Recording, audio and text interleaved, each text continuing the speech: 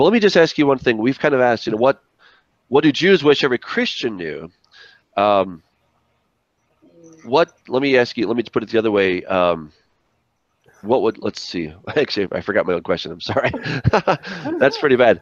But, It again, sounds like you were I going. really think Yeah. that, well, I was going to kind of jump in on something about Torah, but I lost my train of thought, unfortunately, because I'm kind of managing the controls here as well. But I don't know. But Bob, what's been your experience? I mean, yeah, what is it? Okay, I kind of thought of my question. What is it that Christians do that turn Jews off about Jesus, or what is the presentation of Jesus? We can come back to that in a second, because Bob, I want to get your thought, but Sure. we'll come back to that in a second. So go ahead, Bob.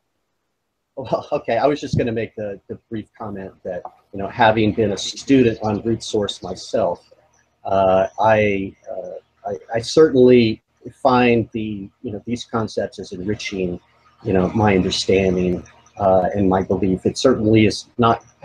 It's only improved my love for Yeshua in the process of understanding the context in which he was living. Simple as that. I think one of the big things that I've seen just in interacting with Orthodox Jews over the last 2-3 years as part of this process, when Gedon and I came together to decided to come together and try to build this root source thing, was just, like you said, we have taken faith away from the Jewish people as Christians. We have stereotyped Jews as observant, about trying to earn their way to the Father through works. And my experience in getting to know people is to see it's just amazing how much faith there is, how much focus there is in trying to understand and fit and I mean, even the fact that there's no temple for sacrifices. So, it's the sacrifice of praise is the operative way in which Jews come before and confess sins every day and ask God to forgive them personally and corporately. Just many things. It's just a beautiful thing, and it just a lot more overlap and understanding than I've ever seen. I'm glad you said that, because it's really important to understand that. I mean, there's some very godly people in Judaism and Christianity in general. Again, I'm kind of painting with big brush strokes here, but generally doesn't think that they are. That, in fact, I was so much into that idea that I years ago I was having these kind of regular debates with this anti-missionary person, and I said, you Jews are just, doing the commandments to try to earn your way or earn favor with God. And the person quickly quipped, "No, we're not." I'm like, "Yes, you are." And "No, we're not."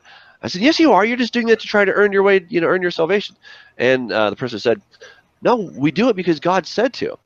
And at that moment, I was just like, I'm like, whoa, I had no response for that, because I had been taught that, we receive it by faith. It's all by grace.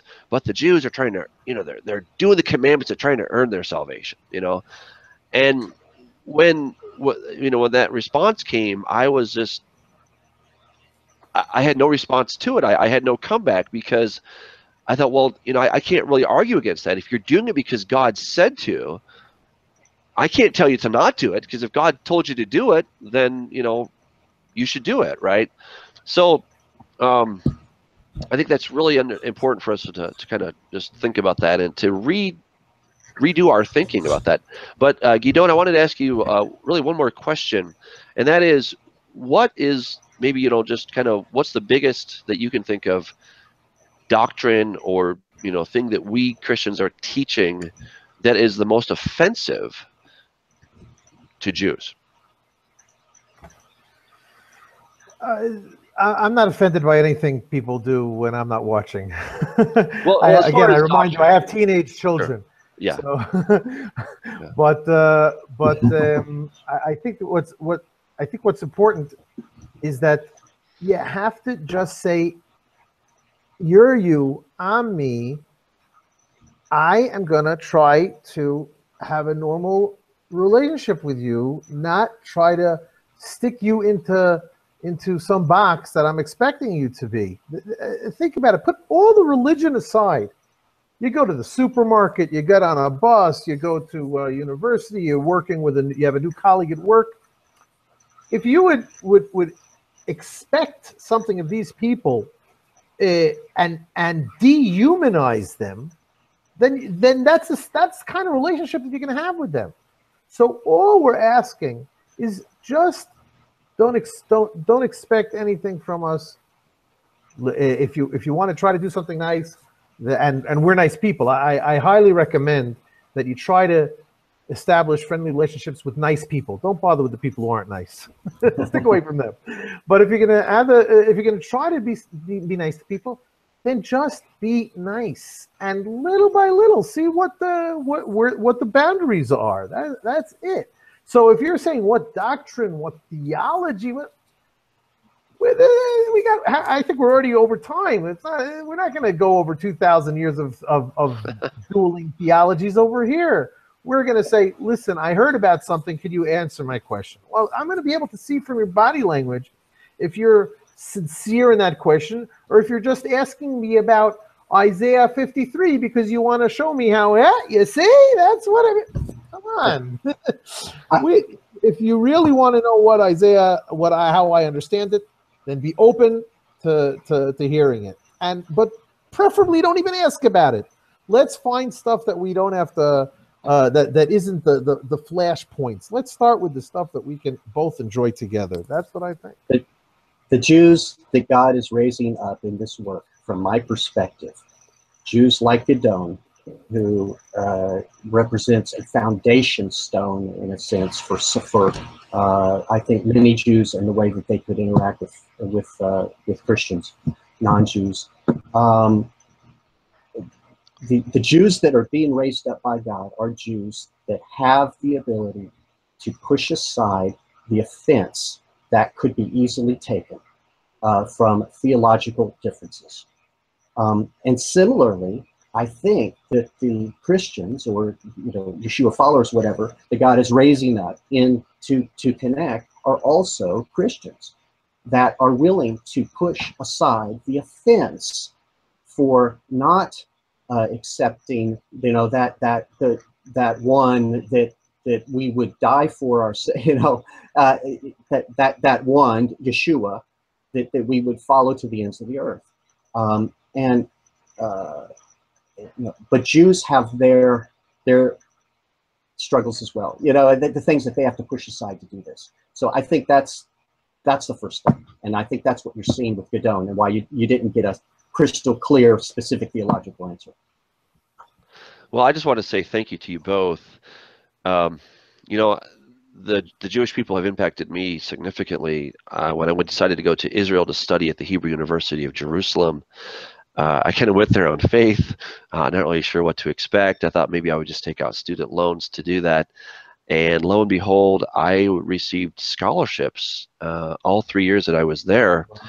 And I thought, who are these people that are giving me these scholarships, And I don't know to this day, just they were kind of in the general fund, from the Hebrew University, Friends of the Hebrew University of Jerusalem.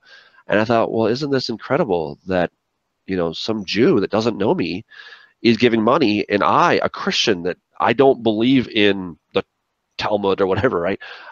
Especially back then, they were giving me money, right, to study, and they were underwriting my studies at the Hebrew University. And I thought that was pretty amazing.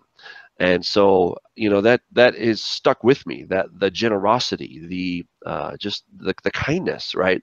And it was an unspoken, unsung kind of generosity, right? I have not had a chance to thank those people personally, but whoever you are, wherever you are, I just want to thank you for sowing into my life, because it really made a huge difference.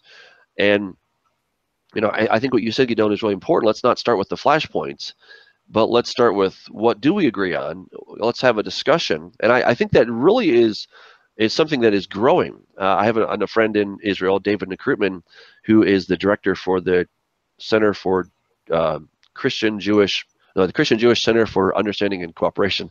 Let's go with the title.